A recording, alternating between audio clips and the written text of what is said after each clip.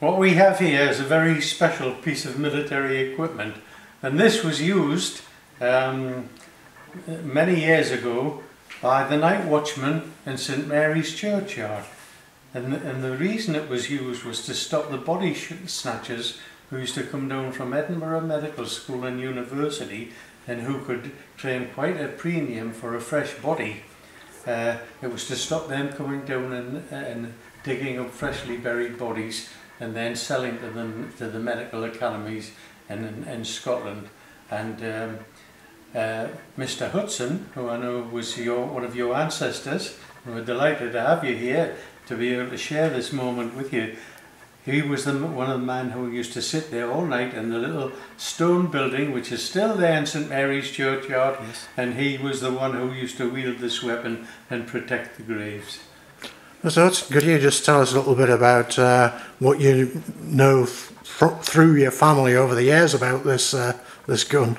Well, it's very much a verbal history of stories told down the generations, and the story that I have from my late father was that as a child he used to play with this gun. It was kept in a cupboard out of the way, and the story was that the grandfather up the way was protecting the graves from body snatchers, which as a child it was a fascinating little story of all body snatchers and everything like that.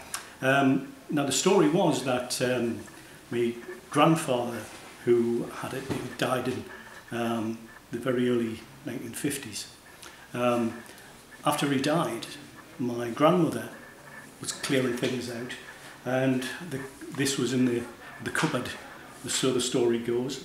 So they contacted where it had come from originally, yeah. Morpeth, and it was presented to, as I understand it, the town council, whatever name it was in that era.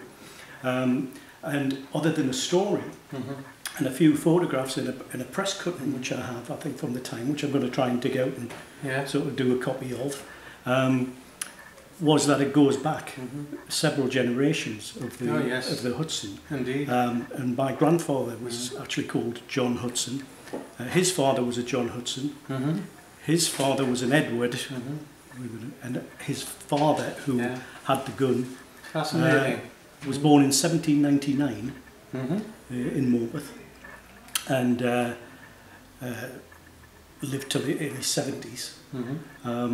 But the stories were that he was the person who would guard the graves at St Mary's and had this and passed it down the generations. And had you ever seen the gun before today? Oh, no, only a photograph, and knew that it went somewhere to Morpeth.